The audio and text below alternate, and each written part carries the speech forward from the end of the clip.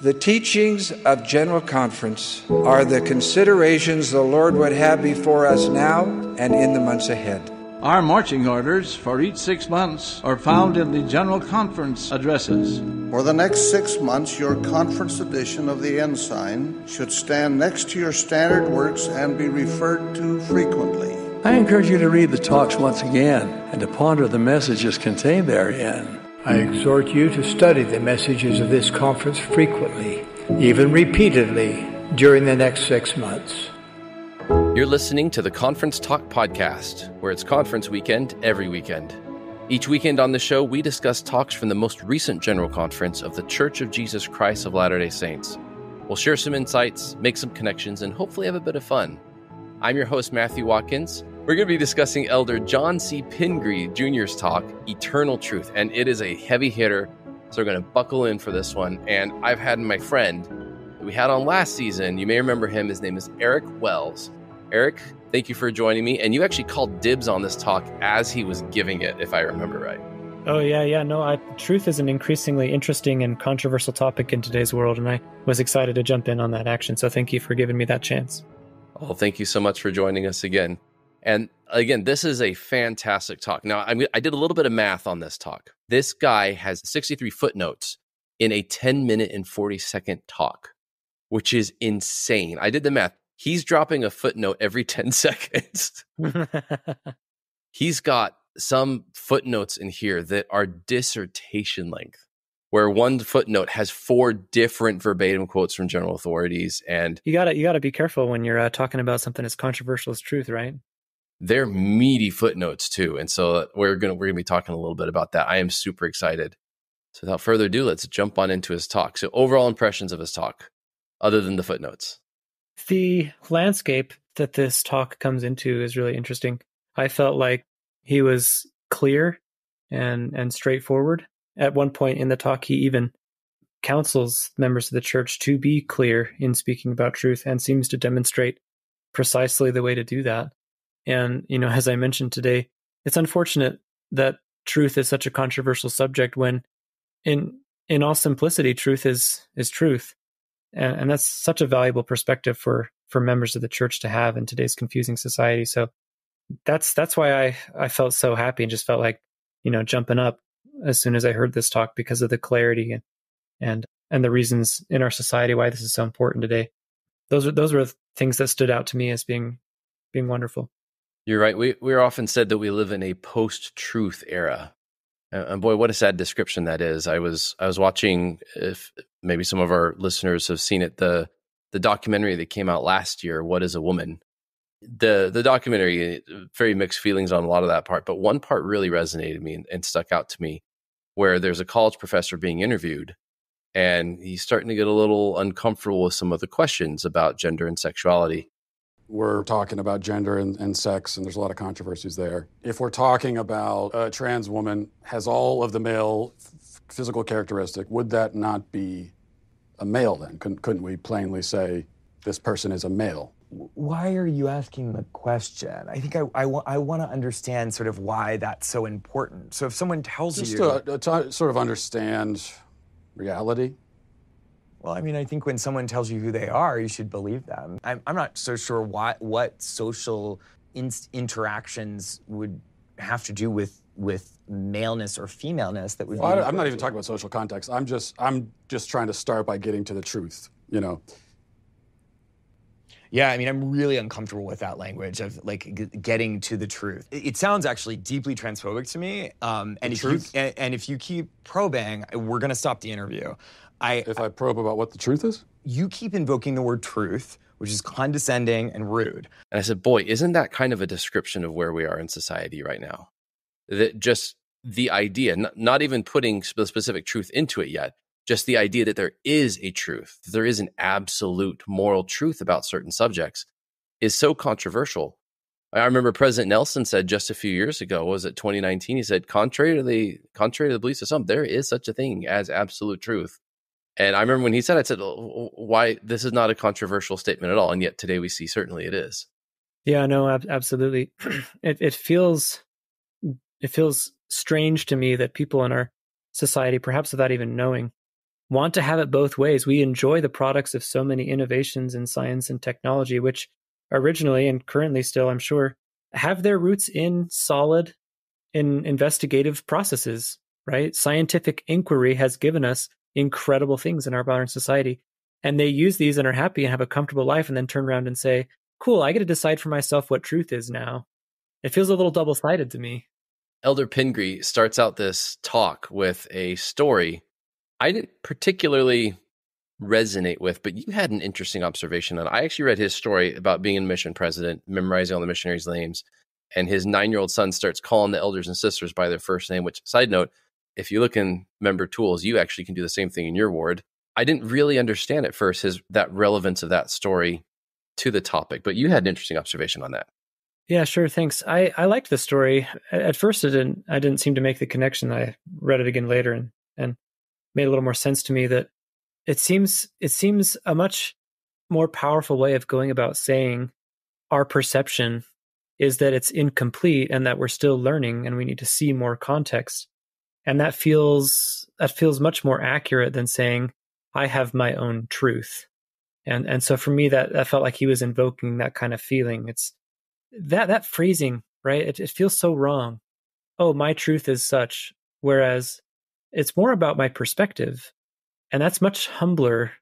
So to kind of summarize this example, he's saying that he had taught his family coming into the mission field, or had gone over with them all the names of the missionaries. They had memorized faces and names and such, and his son started calling the elders and sisters by their first names. He gently conversed with his son about, okay, actually, this is why we need to do it a little bit differently, and use that as an example to show that sometimes our understanding is incomplete. I appreciate that perspective much more than saying, oh, I'm just allowed to do my own thing and to call it my own way because my truth is my truth, and you just have to deal with that. We live in a society where it's not comfortable to critique anybody anymore, and oftentimes we're not allowed to based on societal pressures. And how sad is that, Matthew, that we can't be wrong anymore? And if we can't be wrong anymore, that means we can't be right anymore. It means we can't grow anymore. It's like, careful, you're starting to sound like Second Nephi here. Yeah. I mean, the whole foundation of reality starts crumbling at that point, in my mind. Well, I think that part of that has to do with we have so entangled our perspectives with our value, right? I teach my kids to say, oh yeah, I saw a bad kid at school do such and such. You say, it's not a bad kid. Good people do bad things. Smart people can have wrong ideas. And when we criticize or correct or teach truth, we're not attacking individuals. We're trying to call out deception or try and correct the record. Or it's about the ideas, right? As Paul says, we wrestle not against flesh and blood, but against principalities and powers, right? And yet the problem is people say, well, if you're criticizing my ideology, that is a personal attack on me now, right? It's an aggression against me. Yeah. So in some ways, we've just lost the art of conversation, being able to debate and converse and have a civil dialogue was historically a very riveting and educational thing. And nowadays it's just too personal. We take offense at nearly everything. It's unfortunate that we've lost a lot of that. Well, because we take a lot of these ideologies and we make them our identities, right? President Nelson in May 2022 with his identities hierarchy saying, listen, you got to remember, first the things, you're a child of God, child of the covenant, disciple of Christ. Don't let anything displace that. Yeah, it's increasingly confusing. I think I don't know for a fact, how this has gone, but I would wager that 200 years ago there wasn't nearly as much information out there, persuading us one way or the other what our identity should be. We get so much conflicting information, and so it's hard. It's hard to establish roots in those three fundamental identities, Matthew, when the world is constantly shouting at our attention through the media as to what our identity really should be. It's a hard time. And that's exactly what Elder Pingree says here. He says, we're constantly bombarded with strong opinions, biased reporting, and incomplete data. At the same time, the volume and sources of this information are proliferating. And then he says this, and again, I say this every time I hear some of these words, the prophets are not prone to hyperbole. when they say something like never or always or something a little bit dramatic, you stand up and pay attention because they're probably not exaggerating.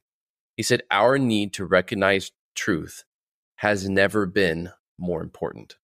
Our need to recognize truth has never been more important, and our society has never been less inclined to be sympathetic to a pursuit of truth. And so that doesn't seem like an unrelated phenomenon there. I think those two things are correlated. Or in other words, the more society loosens its grasp on truth, the more important it is for us to stand as bulwarks of that truth. The darker it is, the more the light is needed. Yeah. He goes on to talk about the nature of truth. And this is really interesting to me because he gets very theological, almost philosophical, and he touches on a really, really interesting concept about truth that got me on a fun tangent into discovering some aspects of Latter-day Saint theology. He talks about the Lord's relationship with truth. Speaking of truth, he says, it was not created or made, it's quoting Doctrine and Covenants, and has no end, again from Doctrine and Covenants. Truth is absolute, fixed, and immutable. In other words, truth is eternal. Everything that he uses to describe truth in these references, these are the same aspects of deity. I think of John where he talks about, I am the way, I am the truth, I am the light. Yeah, absolutely. Being somewhat involved in different academic circles or rubbing shoulders up with people that are, publishing papers and college professors and so forth. This is something that has really struck me recently, Matthew, because I have a lot of empathy for these academics, one that you were citing earlier even, that are so well-meaning, that try so hard, that really are seeking after truth, and so often are getting really lost in the minutia here, and following these paths that are leading them toward relativism, toward moral relativism, or at very least, like kind of a minimalist relative position, where they're saying, well, the whole purpose of a society should be to minimize suffering, but outside that one thing, you can do and you can believe anything you want to. The paths that they take to get there, like I've seen that thought process happen in people, and they're trying to make logical conclusions based on the information they have, and based on a secular world with no God, I can see how they draw those conclusions. If there is no God, then yes, it makes more sense to say that nothing actually matters, or that everybody can do their own thing, and we just want to minimize suffering, and that's good enough. But when you say this, Matthew, what strikes me is that truth is absolute, fixed, and immutable. It wasn't created or made. God himself did not create truth. It already existed. If you contrast those two experiences, it feels so powerful to me, right? These academic types that are pontificating about moral relativism are someday going to wake up and they're going to feel so small, and all of us are going to wake up and feel so small when we realize, like, oh my goodness, there really was a truth, and our understanding was just a hair of a sliver of this huge circle that we didn't even know what we were talking about. That's going to be a rude awakening, and I'm excited for that personally, and I hope to have the humility to be able to accept and nurture that truth inside of myself. But it's kind of comical just how little we know, and so it always makes me chuckle when these academic types that you're talking about can be so certain about their position. Well, what are they certain about? They're certain about deconstructing what we know, right? That's, as I've also talked with various people who ascribe to this philosophy, they approach everything that society thinks it knows with such a degree of skepticism that their bias is to tear it down by default, right? To find a way to invalidate it and leave you in this miasma of confusion, because there's where true intellectual progress can be made. My wife and I just read through The Great Divorce by C.S. Lewis. What a fantastic book. And one piece that really stuck out to me as I was considering this talk here was the preacher, the heretical preacher in the story, who he's at the verge of heaven, right? He's talking with one of his fellow preachers, and he hates the idea of you come in heaven and you don't have to seek anymore, because you seek to learn, and then you learn, and then and you don't have to seek anymore. He's like, but if I'm not seeking anymore, like, what's the purpose? there's so many questions and you have to, yeah, but we got to answer them. Yeah, but it's the fun of basically teasing apart the questions and proposing alternate theories. And he says, for example, before I died, I was writing a paper to try and, talk about how maybe the resurrection is just symbolic and it's not historically accurate, or what might Jesus have taught if he just survived a little longer, and what his teachings would have been different given the experience of life. And he's just going on to what we would call very much blasphemy, but he's so attached to this idea of deny the known so that you can theorize into the unknown. Yeah, interesting. At which point it almost seems like you're placing a lesser value on the concept and worth of truth as a thing in and of itself at that point. It's the investigation that's fun. Yeah. And you attach so much to the journey, you don't ever want to arrive. That's interesting. I'll have to look into that. I would wonder if even more fun than the investigation itself would be the application of truth. If you have truth accessible to you in that unfiltered and perfect way, I wonder what you could do with that. And yes, we could get very deep into speculative doctrine here, and that's obviously not the point, but I'm in awe of wondering how incredible it will be to be able to see not through a glass darkly, but face to face. Well, I think Elder Pingree actually answers that question, where in his next section he talks about God reveals eternal truth. He says, God is the source of eternal truth. He and his son Jesus Christ have a perfect understanding of truth and always act in harmony with true principles and laws. This power allows them to create and govern worlds, as well as to love, guide, and nurture each one of us perfectly. And so this is really interesting because I read that. I had heard other Latter-day Saints at some point tell me, oh, well, good is whatever God says. If God says to do something, then it's therefore it's good.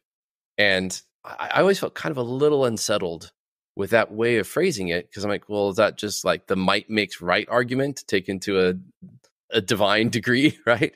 Yeah, interesting. And that kind of gives space for the idea of, well, if I don't like what God says about a law, maybe, that's just the way that God happened to decide it's going to be, and it doesn't actually have any true objective moral weight to it. But what Elder Pingree seems to be saying, and what I've heard other church leaders say pretty consistently in recent decades, is that God is God. He doesn't just author the laws of truth, he reveals them and obeys them himself. That he shows us the perfect example of how to conform to eternal truth. Yeah, and is very generous about them as well. Matthew, I like what you're citing here, because he also says it's a network of relationships, a network of revelatory relationships.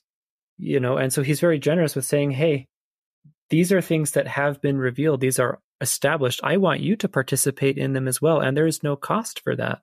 Come and buy milk and honey without money and without price.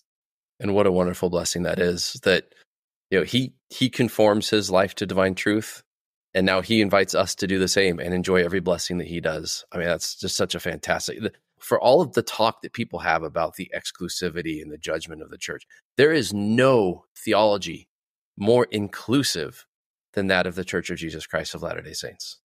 Wow, what a fantastic point. I like that, Matthew. Yeah, I think it's Elder Christofferson that originally said that. I don't remember. I'll just attribute it to you, and I'll just get away with that. I'll be in big trouble.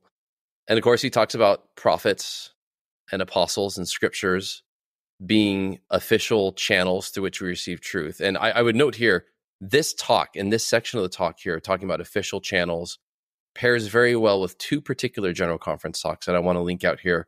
The first one is from 2010, President Oak's fantastic talk, 2 Lines of Communication.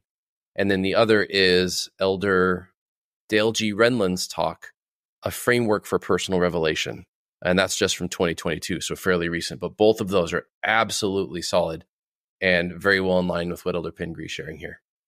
Something that comes to mind, Matthew, as you're talking about these official channels of truth, and how exclusive it may feel to some, but how inclusive it really is. Some things that I've heard fairly often, I would say, are these ideas of like, okay, the church is telling us to receive this personal revelation, that it's this two-way street as you're describing. And yet, if it doesn't line up with revealed principles, then it must not have been revelation. And so I get this complaint often of like, okay, so the church says I can receive revelation, but only if it matches what they say. And so they're still controlling truth, and they can get pretty bitter about what they feels like a biased perspective there. Leading the witness, right? That's a good way of saying that. I think that's unfortunate. I find that unfortunate. I think of my own children, and I certainly don't know everything, but I have a 9-month-old, and if she's exploring the world around her, she's learning and she's growing, she's making mistakes and she's figuring things out. And I'm excited to be there beside her to help guide her into understanding the world that I've come to know through my own experiences and mistakes too. And so I'm so excited for her to understand more.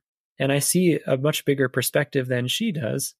If she made the same argument, as it were, of saying, I'm going to insist on being wrong because I just want to spite you, that would feel really hurtful to me, because it's not the point. The point is not about like saying, hey, who's right and who's wrong here, and having that kind of conflict, or, whatever you want to call that. The point is to say, hey, I have a relationship with you. I have something amazing. Do you want to be a part of it or not? If there is value in the church, Matthew, if this is the restored gospel of Jesus Christ, then I think it's fair to say there is an incredible value here beyond any kind of price you could ever establish. If that's the truth, imagine how incredible that would be to be a part of that through these network of revelatory relationships. And if it's not the truth, then okay, people can go on their own way and decide not to be a part of it. And we give them that space and we give them that freedom. But that's where that argument falls apart for me, is to say, we have incredible truth. Seek revelation and see if you find it. And if not, we will not force you. We will not obligate you. We will still try to love you. And of course, some members of the church do better than others in that respect. But what an invitation that really is. And that's why it's worth it to try to seek out these eternal truths through the influence of the Holy Ghost, as I believe he goes on to talk about in this talk. Yeah, there are limits to that, as Elder Renlund said. He said, just like pilots landing at an airport, you got to stay in your runway to avoid collisions. And so we are not given the mantle of revealing new doctrines to the church, right? Or of declaring the doctrine of Christ in any official capacity. We are given the blessing of receiving a spiritual witness of those doctrines and of what the prophets have said. And I've heard many people complain, well, if all I'm good for is to receive confirmation of what someone else said, is that really revelation? Like I said, is that leading the witness? What about my personal authority? Is a big term going around right now on the socials. People saying, I claim my personal authority to counter the prophet. Where does personal revelation fit in with that when it counters what the official channels are saying? And I really love what Elder Pingree says to answer that question very nicely. He worded this very well. He was very cautious and careful and gentle about this. He said, our ability to receive and apply truth is dependent on the strength of our relationship with the Father and the Son, our responsiveness to the influence of the Holy Ghost, and our alignment with Latter-day Prophets. As a math nerd, I love thinking in mathematical terms. And what this says is there is a correlation here. Inasmuch as you grow in your testimony and you are zealously faithful to the Lord and to his servants, that increases your ability to receive revelation. If you are coming at it predisposed against the Lord and his servants, against the doctrines of the Church of Jesus Christ of Latter-day Saints, you are not going to receive personal revelation nearly as consistently or as clearly as if you were in alignment with the Lord and his church. Again, to bring in President Oak's talk from 2010, he said, there are many people who go off the rails and claim that they had inspiration from God to do so. 2022, Elder Renlund talked about a guy who was trying to dig up scriptures in someone else's basement. I know a gentleman I had a conversation with that said God told him it was okay for him to marry another man, despite the counsel of a stake president of the church and everything. President Oaks concludes that concept saying such individuals may be receiving revelation, but it is not from the source that they suppose. We have to be very careful. If we are not in alignment with the Lord and his prophets, then our trust in our personal revelation goes out the window. This is a sticky point, Matthew. I love that we are discussing this. This is so crucial and so critical in so many ways, and it's not easy. I don't think that it's easy or necessarily intuitive for for many of us to parse that out, to discern, because all of us experience thoughts. All of us have complicated feelings. To come to know and differentiate between what is the Spirit and what is not, I think it requires a lot of practice. I don't recall who had talked about that. That's ringing a bell somewhere, that this is kind of a process here. It's a process of prayer and revelation and a little bit of trial and error. And as we prayerfully and humbly seek that out, my opinion is that we can get better at recognizing those voices better. But I think it's fair to say we're going to make some mistakes as we go along, to say or to claim that some personal thoughts may have been revelation. And perhaps, as you're saying, there are members of the church that are claiming revelation when maybe their relationship with the Father and the Son and the Holy Ghost is not where it's at yet, or where it could be. It's not at that level of strength. We don't need to criticize or judge them for that. It's just that we need to be clear and have a clear understanding of the truth of what's happening here. I mean, you're talking about some of these other experiences that you've had. I've personally met Jesus 6 times at the Utah State Hospital. Right? Yeah, people could absolutely 100% convinced that they are him. Are they? Well, I would submit to you, Matthew, that they are not. In the simple fact of the math alone, right? So it's delicate. That's really delicate. And I want to have empathy for people that are trying to find revelation and truth, but are mislabeling. That's a tough process, I think. Well, and that's why the Lord gives us guardrails, right? So that we can learn before we start to veer off too far when we're starting to enter dangerous waters. I like to think that the Lord gives us a lot of grace in that, right? If you ask priesthood holders when they give a blessing, even if they're perfectly aligned with the brethren and the doctrines and the prophets, there's some of your own opinion and your own wording and your own influence that's going to creep into blessings. The promise is that God's not going to let you get so far astray if you're aligned on the important stuff. So going on to the next section, he says there are 2 key indicators that we can tell when we're recognizing eternal truth. And again, he says whether concept comes from God or from another source, and of course we know who that source would be, is that concept taught consistently in the scriptures and by the living prophets? And is the concept confirmed by the witness of the Holy Ghost? That's it. Nice and easy, right? Supposedly. Yeah, and sometimes things are the most beautiful because they are so simple. If you were to ask some sort of epistemologist, Matthew, what are the sources or metrics by which you can establish the truth of some claim? I imagine the list would be significantly longer than 2 bullet point items. And there's definitely a part of me that loves that banter, as you described from C.S. Lewis's book. The seeking, you got me, Matthew. That's something that I can relate to. It's nice to try to have the humility. I think is refreshing to say, you know what, 2 points. Okay, I can get behind that. Yep. And then he makes a promise, which is really fantastic. Now, I love hearing the promises of the prophets and the apostles and the general authorities, but I love it even more when it is specific and powerful.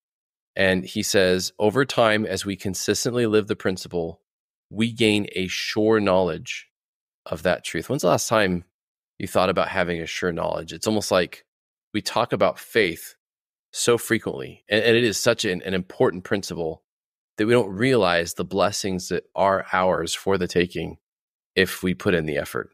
Yeah, to play devil's advocate a little bit here, Matthew, and I hope this resonates with some people. You can correct me when I steer away, Matthew, but it doesn't tricky for me, if I'm honest, because sure, I think I've had these experiences, and I know others have claimed to have these experiences where there are moments of time when we receive a revelatory experience and we have, at least at that moment, this influence of the Spirit working us, and we know that something is true.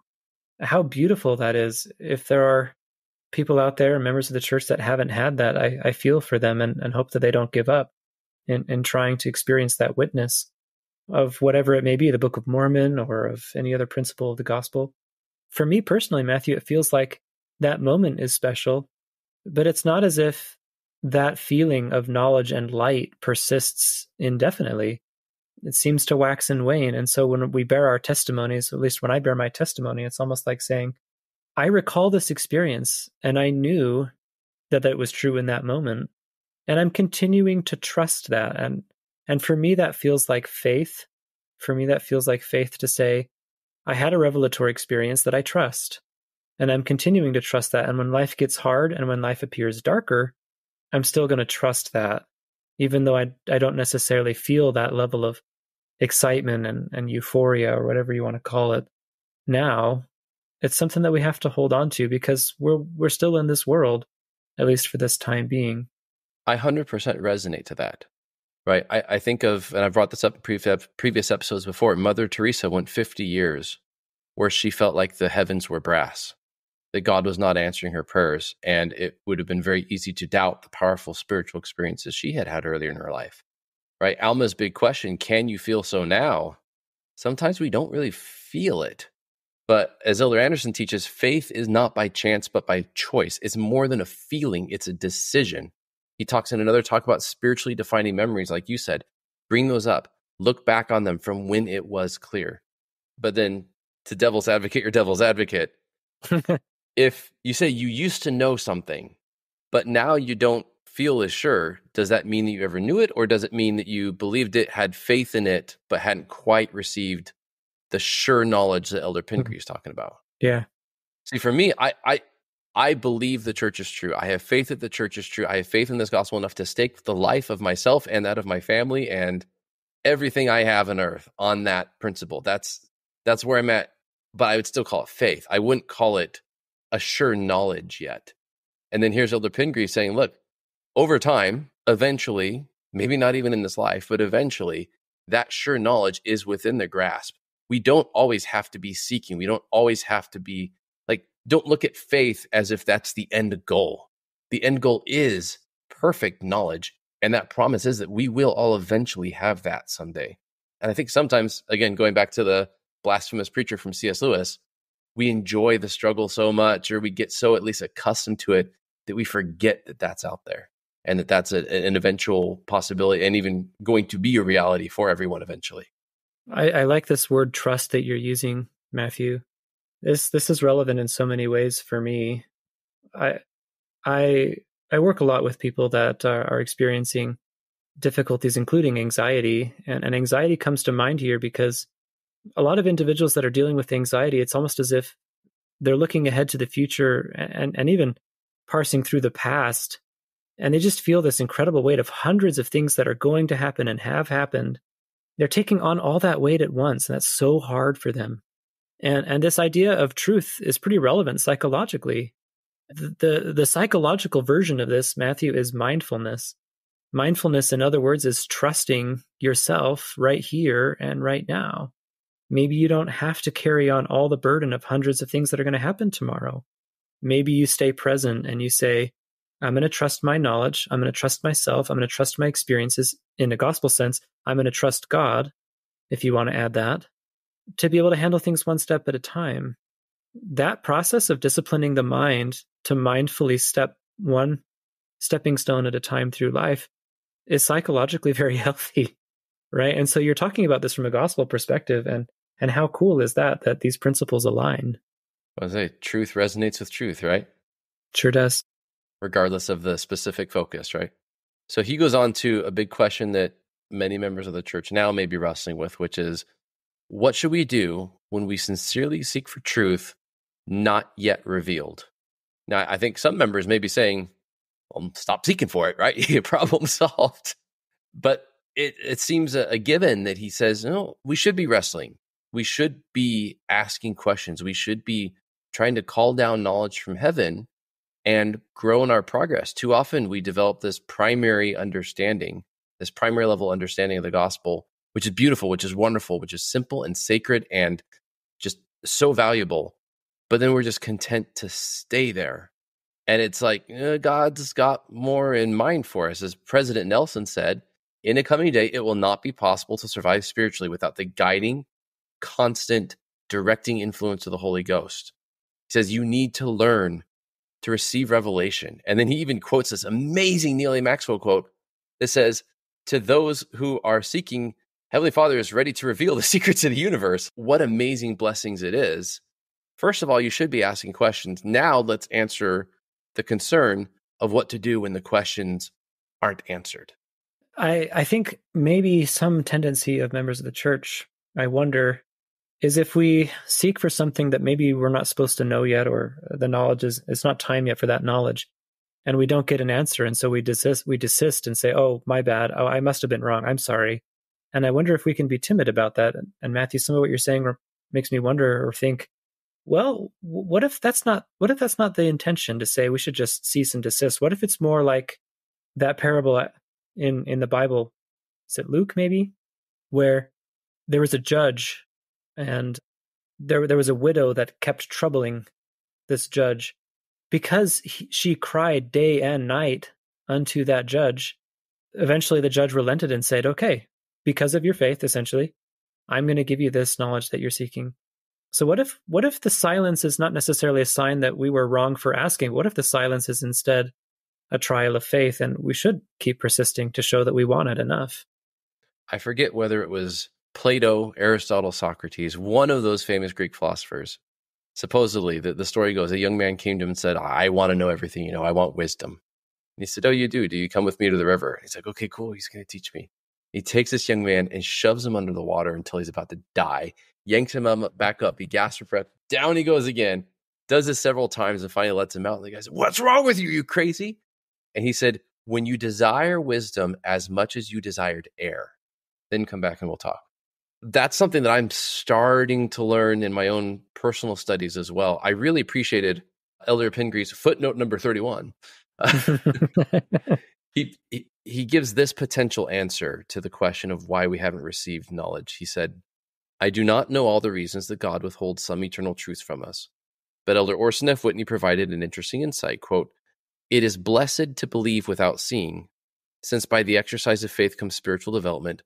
One of the great objects of man's earthly existence, while knowledge, by swallowing up faith, prevents its exercise, thus hindering our development. Knowledge is power, and all things are known in due season, but premature knowledge, knowing at the wrong time, is fatal, both to progress and to happiness. There was a time, I don't want to get too personal, but I was praying about a question, and I wanted to know. I didn't want to just believe. I didn't want to just have faith. I wanted to know. And I received a prompting, and the prompting was, are you sure about that?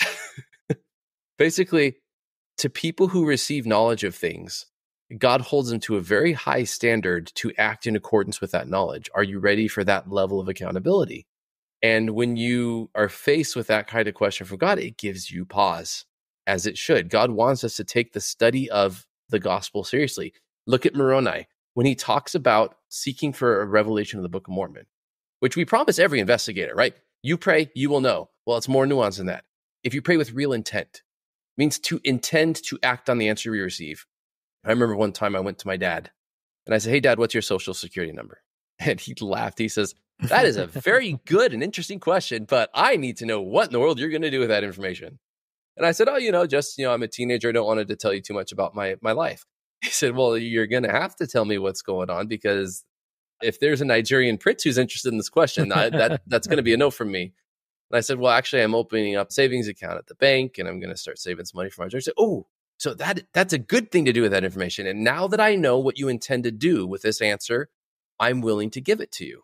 We have to be careful that sometimes we're seeking knowledge out of curiosity. Sometimes we're seeking knowledge for the wrong reasons, and we need to make sure that we are going in there with the full-throated, just not holding back intent to actually act in accordance to it if we get it. Yeah, sure. Yeah, and as you read, knowledge is power. And if we're receiving and experiencing the power of God, then there's a lot of responsibility. Now I'm sounding like Spider-Man, but and this is interesting that you mentioned this. My wife and I were just talking about this the other day, and my wife said something to the effect of, imagine what the world would be like if every human alive today had superhuman power, right? Or if they had godly power. Wouldn't that be a frightening thought? This is fair, I think, Matthew, that there's some gatekeeping here on Heavenly Father's part, and when we crave that air badly enough and have the right intentions, it's remarkable to me that we can gain knowledge by study and also by faith. And there's a reason for that. I mean, you look at how Jesus wrapped his teachings in parables, and his disciples got First of all, the Pharisees were frustrated. They're like, tell us plainly, what's going on here? And then the disciples are like, hey, why are you speaking to them in parables? Like, you're playing with us. Why not do that with the crowd? And he said basically the effect of like that is a benefit for you guys, but they are not ready for that yet. And with parables, he's wrapping it in so many layers of meaning that only those who are honestly, truly seeking are going to get out the powerful message that he's trying to convey. And I used to think that that's kind of being a little jerkish. I would have been like the Pharisee saying, tell me plainly. But then I realized that is an act of mercy. He's basically saying, I am withholding that level of accountability that you are clearly not ready for yet and would just heap condemnation on your soul. So I'm gonna put a child lock on this particular thing. That's an interesting way of seeing it. I like that. I'm going to quote you on that. And then he goes on to talk about the differences between doctrine and policy. And I resonate very strongly for this. I wrote a whole paper for the Interpreter Journal on this subject because this is one of the biggest confusions I see in the church on both sides. By the way, this is a huge thing. So I want to spend a bit of time in here. Yeah, I'm curious to hear your thoughts, Matthew. I haven't seen your article on this. So I'm curious to learn something from you. It does feel like a sticking point for a lot of members of the church. I felt like he approached this very simply. What was his definition? You remind me that doctrine is the application of eternal truth, or tell me again what that was. He said, doctrine refers to eternal truths, such as the nature of the Godhead, the plan of salvation, and Jesus Christ's atoning sacrifice. On the other hand, policy is the application of doctrine based on current circumstances. Right. So he goes on to say, while doctrine never changes, policy adjusts from time to time. Now, I have seen this bite people so much. And part of it is our own fault. I say our meaning church members' own fault, going back for centuries. Unfortunately, earlier church leaders use the word doctrine a lot more loosely than modern church leaders do. And that's not, necessarily on them. It comes down to two things. So Alma, when he teaches, he's very clear to disambiguate between his opinion and the doctrine. He says, I give it my opinion that there's more than one resurrection and all this other stuff. Right? Paul also does the same thing in his epistles as we're reading Come Follow Me, where he's like, hey, this is my idea. Here's some counsel, but this is not a revelation on this subject. Not all church leaders have been quite so, clearly delineating when they're speaking as a prophet, when they're not speaking as a prophet. And furthermore, the word doctrine has changed over time. It used to just mean teaching, and it didn't evolve into this sort of very solidified view that we currently use it in its word.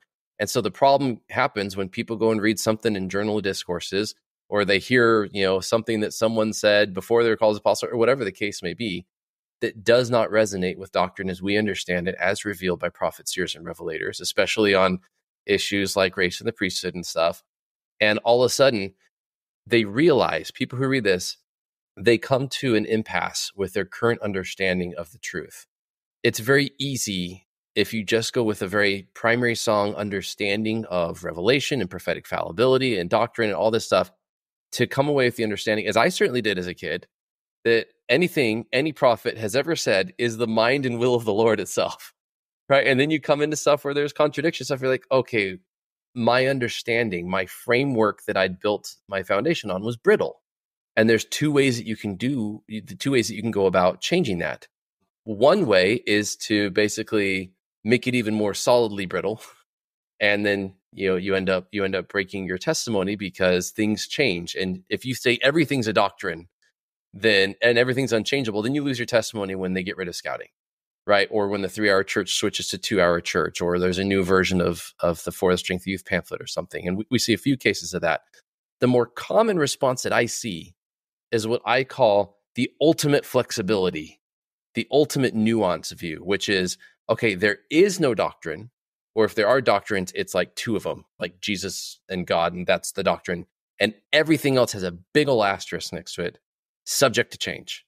And there's some that tout this as like an expansive view of the restoration, where everything, even very critical elements of the plan of salvation, are just maybe. They all represent just the interpretations of men, or this is our limited understanding of what we have so far, but we may find out this is completely the opposite. And then they start to hope, not in Christ, but hope for changes in policies, because policies and doctrines they're just the same thing and swap them in and out. But he's clear to say, listen, the doctrines are firm, immutable. Doctrine never changes, whereas policy adjusts from time to time. And the ability to sort things out into those two different buckets is absolutely critical to not feel like you're blindsided when something you didn't expect to change does change, or to start entertaining ideas that things that can't change would. I don't blame people who struggle with this line. This is hard and confusing, and I think we would do really well, Matthew, to understand that line much more clearly and to really rely on the doctrine and accept the policy. I would submit that, to me, it feels like, okay, there's the doctrine and then there's the policy, and then there's local best efforts of application of the policy. We were just in Michigan for a vacation and had the wonderful opportunity of experiencing some church experiences there. We were attending a beautiful branch. It was so refreshing to me. I absolutely loved my experience there.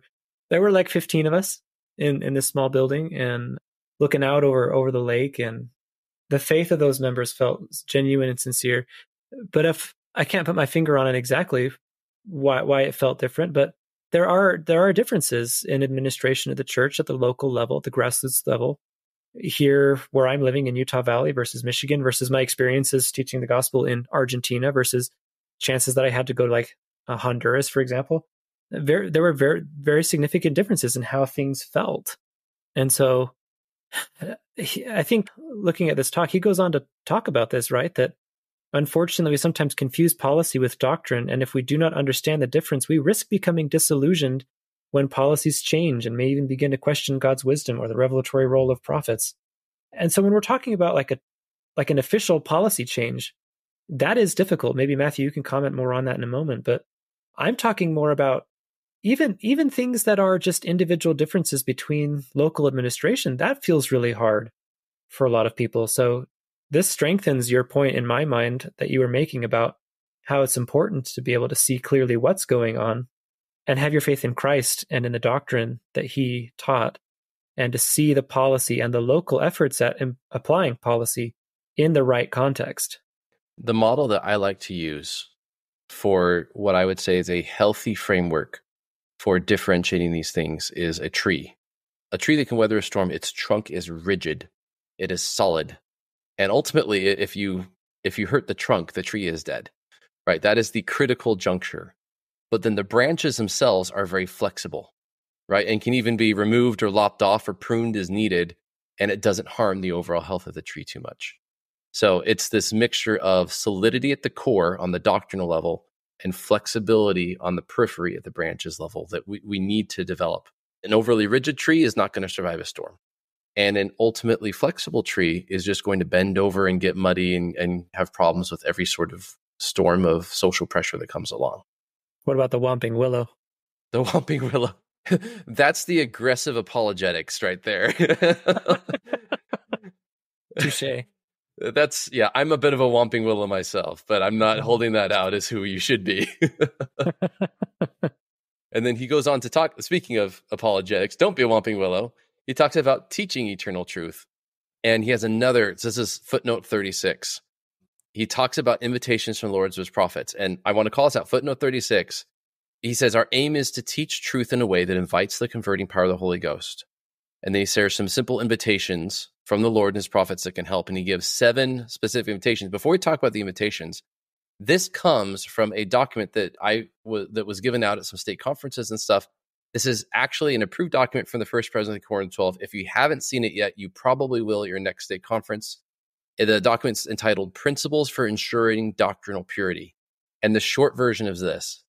The First Presidency and Quorum of the 12 are sick of hearing people get up for Come Follow Me and just rehearsing a podcast or talking about some Instagram post that they saw someone make, and then going off into the weeds, going off and interjecting philosophies of men and mingling them with scripture and not sticking to the manual that was provided.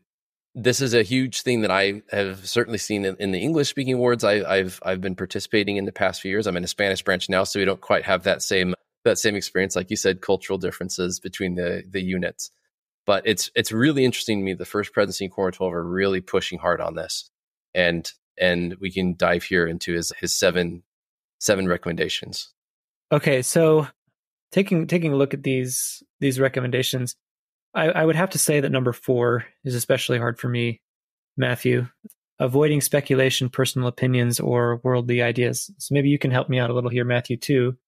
At what point is it speculation and personal opinion that we're declaring as fact and other people need to get on board? And at what point are we making our best effort to internalize and to understand in our own language what is being taught? So his footnote is really enlightening on that point, I think. He shares a great quote from President Dallin H. Oaks. He said, "There are some who select a few sentences from the teachings of a prophet and use these to support their political agenda or other personal purposes. To wrest the words of a prophet to support a private agenda, political or financial or otherwise, is to try to manipulate the prophet, not to follow him." That's powerful. I've seen this so often. I've been guilty of this at times too, where you can pick a phrase from President Benson, pick a phrase from Elder McConkie, and pick like 4 different sources, and soon you have this tiny little chorus that, when taken out of context from these very particular sources, seem to be saying exactly what you want them to say. Whereas what the brethren are clear as is it's the consensus of the standard works and all the prophets and apostles that declare the doctrine. Right. That's good. That's what I was thinking too. The next point, number 5, is teach a point of doctrine within the context of related gospel truths. I think if you are trying to find your way in understanding a gospel doctrine as it relates to yourself, then stacked side by side with other related gospel truths, it will start to become much more clear instead of just promoting a personal agenda. One interesting thing that I thought was very powerful, point number 1, I know we jumped over that. He said, center on Heavenly Father, Jesus Christ, and their fundamental doctrine. And he gives this great quote from Elder Anderson, who says, "Let us focus on the Savior Jesus Christ and the gift of his atoning sacrifice." This doesn't mean we cannot tell an experience from our own life or share thoughts from others. While our subject might be about families or service or temples or a recent mission, everything should point to the Lord Jesus Christ. There is a great, actually, he was a U.S. judge and stake president in various church callings, Thomas Griffith, who wrote an article in the Ensign that really hit me powerfully. He spoke about when he was a stake president in it was a young adult ward out at BYU, I believe, that he and his counselors felt impressed to instruct bishops, saying every lesson in every class and every sacrament meeting talk needs to be about the atonement of Jesus Christ. Now, that sounds a little heavy-handed. What he said was, if you're going to talk about tithing, which is a true principle, talk about tithing and how it relates to the atonement of Jesus Christ.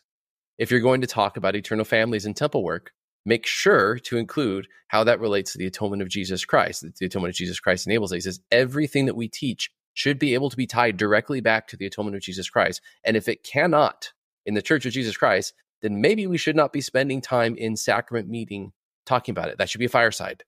That should be a joint family home evening. That should be in some other forum.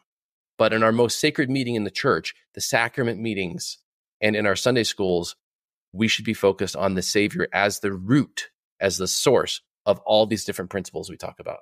Everything from emergency preparedness onwards. Interesting. No, that's good. I've heard complaints in the past about how boring that may seem. Yeah, some people, I've heard this criticism, that, okay, well, that's boring if we're just talking about the basics and if we're talking about these points of doctrine. And it feels to some people, I think, very limiting. And there's that quote, I can't recall who that's from, who said that preach the gospel. Forgive me. Some preach the gospel quote where it's talking about the first 4 principles and orders of the gospel. You teach those, you teach Jesus Christ, you teach faith, and everything else is just, an appendage to that. Maybe I'm conflating 2 quotes here. But the point is, you can get really stuck on these basics. And some people can think, okay, that's just narrow-minded. I would counter that. Something that I've thought about before is, okay, well, with that simplicity, that's what's accessing the power. We're not talking about like vast theoretical knowledge saving us. We're talking about what really matters. And we're talking about accessing the power of this incredible, supernal, eternal being. So in that lens, it makes a little more sense to me that, again, back to your C.S. Lewis idea that if there really is this much power in the gospel, then we do need to stay trained on it, because that is what matters. We're allowed to have gospel hobbies in a sense, right? We all have subjects that we feel so passionate about. For me, it's always been missionary work. I remember being assigned to speak. They had a speaker drop out the last second on my mission, and the bishop says, "Hey, we would like you to speak on faith." I said, "The faith defined sounds like a great topic, Bishop." He says, "No, just faith." But the problem is when we take these things that we're passionate about in the gospel and it overpowers and it dominates. Jesus says he's the true vine, and every branch that is not connected to the true vine is cut off. The power that we see in all these peripheral aspects of the gospel lose their power when they are not connected to the fundamentals. And then towards the end here, Elder Pingree moves on to a section he titles Speaking Truth in Love. And this is the part where, Whomping Willow Matthew gets a bit of a guilt trip here. But I know that you're really good at this. So I'm going to let you start covering it. This was actually my favorite part of the talk, so I appreciate the deference there, Matthew. This is something that I certainly can do better on too. This part was what struck me the most, and it was actually at this moment that I said, Matthew, I really want to talk about this with you. Truth taught without love, he says, can cause feelings of judgment, discouragement, and loneliness. It can often lead to resentment and division, even conflict. On the other hand, love without truth is hollow and lacks the promise of growth. When I was thinking about this and talking about this with my wife afterward, the way that I summarized this, without remembering exactly the words he said, was that truth taught without love is harsh, and love without truth is hollow. Those are my words. That's my summary. But truth is truth, and truth is so wonderful. And truth taught harshly, well, maybe in a very humble environment, could still lead somebody to find Christ. But when you put those two things together, you have substance, and you have this invitation that really resonates with people, that strikes a chord with them, because everybody's going through something extremely hard in their life. I really appreciate that perspective of Elder Eyring when he was talking about how many people are experiencing suffering. And if you kind of approach people with that love in your heart, understanding that they may be going through some serious difficulty, it'll change your perspective with them. Contrary-wise, the opposite is more often true, I think, in our society today, Matthew. This is what hurts my heart a lot. I hear a lot of people trying to love others without truth, trying to love others completely and openly and empathetically, and also permitting them to make egregious mistakes that will hurt them and cripple them later on in life, without commenting in the spirit of love and of saying, I respect any and every decision you could ever make because I love you. At what point can we stand up and say, there is actually truth here, and because I love you, let me provide some perspective as I see things? We're in a position where we feel like that's too delicate. We feel like that's too complicated, and that's not the kind of parent I want to be. I want to be the kind of parent who can say, hey, look at this perspective that I have. Look at my experiences, and I want you to hear from what I have to say. Even if that's not what you think or believe, I owe it to my children to say, hey, let's look at this from a different perspective before you do something that you're going to regret. I hope that I can do that as my children grow with an abundance of love so that they can receive it, because the combination of those two things is quite powerful. And I will add, for other Whomping Willows like me, the injunction to speak the truth with love is not just a best practice. It is a commandment from God. One of the most impactful scriptures of my mission, Doctrine and Covenants 50, verses 17, he asks missionaries, do you preach the word of truth by the Comforter in the spirit of truth? Do you preach by the spirit of truth or by some other way? And if it be by some other way, it is not of God. Later on, he goes on to say, if ye receive not the Spirit, ye shall not teach. As teachers in the gospel, we're tasked with far more than just throwing information at people. I give training in a district meeting on my mission. I had a whole bunch of rocks, and we'd written in Sharpie on it, fact. And I just walked to each elder in the mission, and I just gave them typical Bible bash stuff like, oh, well, there's Casmus in the Book of Mormon, threw a rock at him gently. And it could be the horses of the Book of Mormon explained this way. Here's this. Oh, Joseph Smith translated the Book of Mormon 65 working days. No other author has ever done that. Fact. Toss them all. And then that was fun. It was interesting, right? Then my companion came by with 100 grand bars, my favorite candy bar at least, And on the Sharpie, we'd written truth. And he handed one saying, I know the Book of Mormon is the word of God. I know that the church is guided by a prophet of God. He just bore testimony one after the other. And the spirit was palpably different. It was exactly the effect we wanted to go for. The difference between fact and truth, it has to be communicated in the right way, or it's not worth communicating at all. As you point out, the reverse, where you say love without truth is hollow. I would even go a step farther. Love without truth isn't love at all. There's a meme where someone's drowning and their hand's coming up, and then you just see another hand come down and give them a high five. That's not what they need right now. They need something a little bit more substantial. And if we don't offer that substantial thing that will serve their eternal benefit and their eternal interests, we're not really loving them. I've had some experiences hiking that seem interesting. One guy comes to mind as, I don't know exactly what the medical condition is called, but some state of hypoxia, maybe high elevation, altitude sickness, and being very disoriented and confused. If you are confused and lost, as I remember one guy being, and resisting medical treatment, at what point do you say, well, that's too bad. Here's your medical treatment. And this is an ethical question in medicine, to be sure. And there are lines there. There are interventions. As a society, we still fortunately have these lines where we're willing to say, you don't know what's best for yourself right now. We're going to hospitalize you against your will. Involuntary commitment. That seems really harsh, and you can really fight against that. And I've seen this many times, not necessarily with medicine, but in other ways. I've also seen them come out on the other side where they say, you know what, this was the very best thing I needed for myself, even though I couldn't see clearly at the time. Elder Hubie Brown's amazing talk about the current bush comes to mind, where he says we need to be humble enough to look back across the years and say, thank you, God, for loving me enough to hurt me. Now, if our Heavenly Father loves us enough to hurt us, right, give us temporary discomfort or pain for an eternal benefit that we can't yet see, the loving thing as friends, as family, may be to do exactly that. Now, of course, we never seek, as Elder Klebingott says, I love the way he worded it in his talk. He says, I seek to edify and not to offend.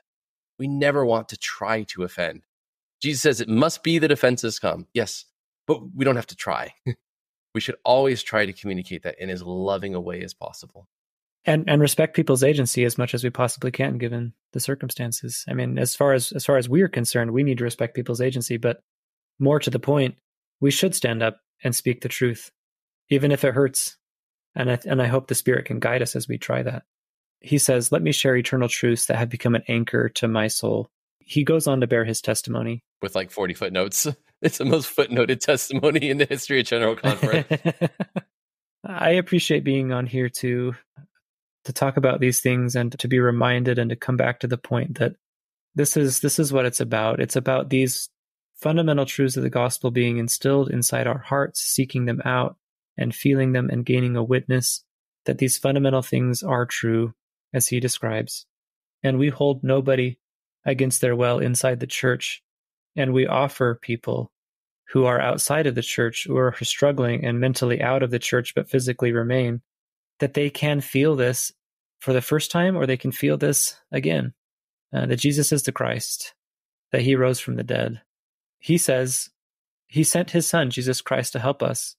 Jesus taught us to do the Father's will and to love one another. He atoned for our sins and gave up his life on the cross. He arose from the dead after 3 days. Through Christ and his grace, we will be resurrected, can be forgiven, and we can find strength in affliction. And that's meaningful to me, that as complicated as our society can be, there are very simple, powerful truths that can change our lives. Well, thank you for that testimony. And thank you, of course, for jumping on the podcast. It's always a huge pleasure having you on and getting to see my old friends again. Thanks for listening to another episode of the Conference Talk Podcast. This episode, we discuss Elder Pingree's address, Eternal Truth. If you enjoyed this episode, give us a 5-star rating. You can find us on iTunes, Spotify, and anywhere you get podcasts.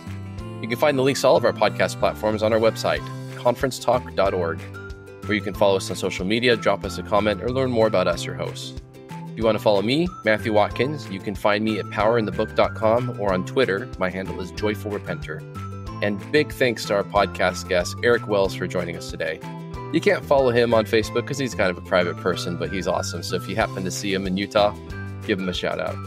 But remember, while we always appreciate new followers, it's better to follow the prophets and apostles themselves. Although we love speaking about the church and our leaders, we do not speak for them. Everything said on this podcast represents our own personal opinions, for the which we invite you to tune in next week on the Conference Talk Podcast.